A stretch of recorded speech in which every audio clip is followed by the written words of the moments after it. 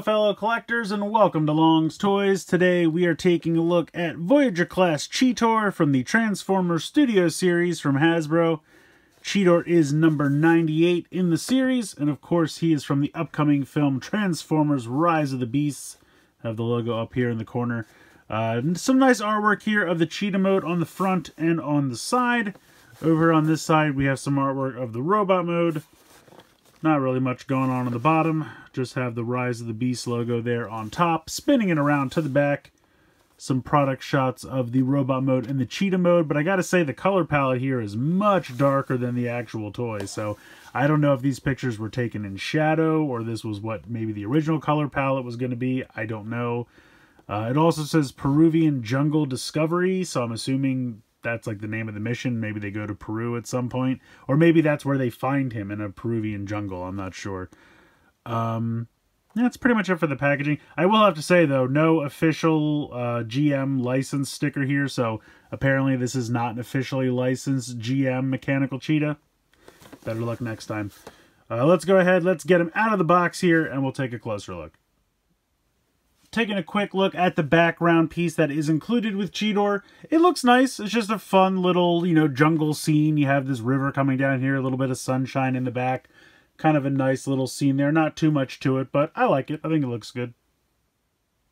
So here is Cheetor out of the packaging. I think the robot mode looks pretty good. Nice and clean. Not really much kibble here on the back. You do have the tail, and you have this little back skirt.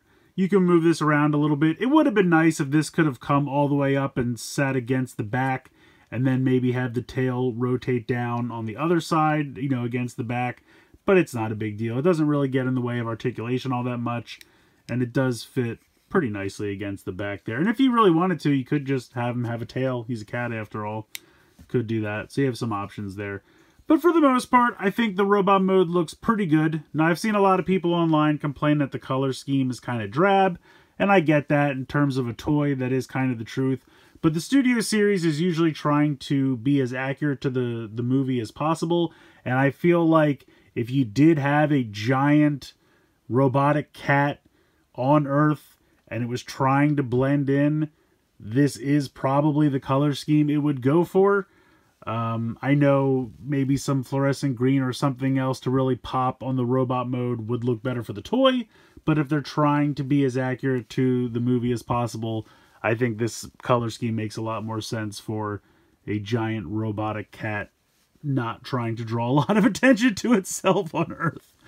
But in any case, I think it looks cool. We do get a little bit of green for the eyes, and I think the head sculpt looks pretty good. I like that quite a bit. A lot of nice detail and paint application there on the head. And we have a ball joint so you can look up about that much, look down that much. A little bit of tilt side to side. Certainly look side to side, no problem whatsoever. A lot of nice detailing here on the chest. Got the little maximal symbol. Got the cheetah spots. You have kind of a nice wash effect down here where it kind of looks like he's a little battle damaged. He's a little worse for wear, but not too bad, which is kind of a nice effect. Some nice paint up here on the shoulders, some more spots here on the bicep, and some more nice paint applications here on the forearm. The legs are pretty clean once you go past the knees. You do, of course, have the spots here on the thigh, but then down here is pretty solidly clean. Shoulders can rotate all the way around, and you do have a hinge out to the side, and the shoulder pads will kind of move to accommodate that, which is nice. So if you have it down, you can pop them down, but then if you need to raise it up, the shoulder pad will raise up there with you.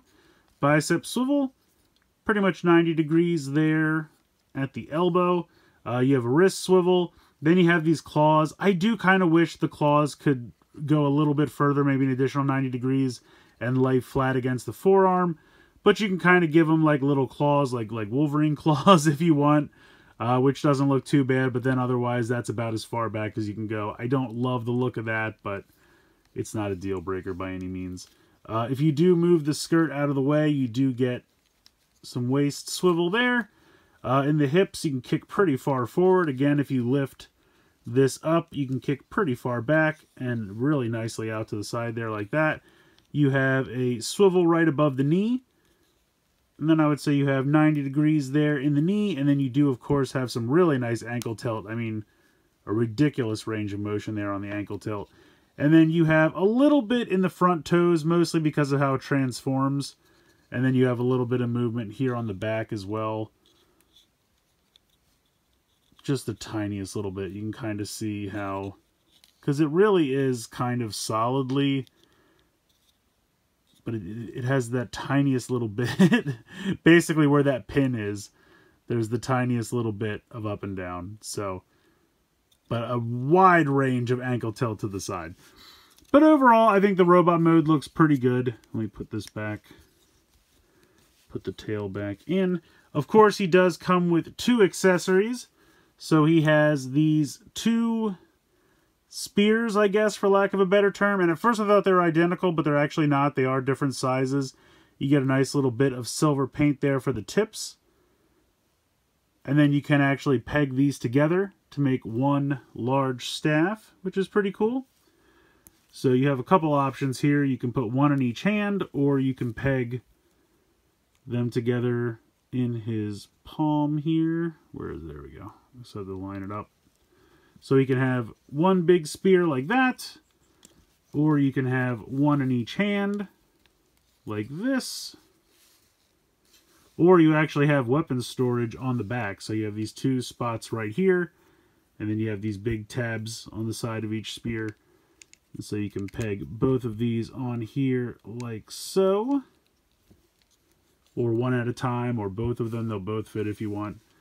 So that's pretty cool. A lot of nice options there. I feel like that's a pretty good weapon. I like that he can dual wield them. He could use it together as one staff, or he can store them on the back. I think that's really cool. So you have a lot of nice options there. But yeah, overall, I like the robot mode. I think it works pretty well. Alright, so transformation's honestly not as difficult as you might think. I'm going to start by swiveling the legs around at that thigh joint 180 degrees. And then we're going to just make it look like he's kicking completely forward like this. You're going to grab a hold of the shin guard here and lift this up, and then there is a tab on the inside right there, which is going to tab into this spot right here. So you're just going to bring this up and tab that into place, and we'll repeat that, of course, with the other leg as well. So once that's in there like that, you'll bring this part down like so. And then there is a hinge here in the pin. So then this part will come down, and then you just flip this up like that. So bring this up, bring this down, and then flip that up. And then at that point, you can just bring the tail down like so. So that's pretty much the entire back part of the cheetah. You can bring the arms down here for now.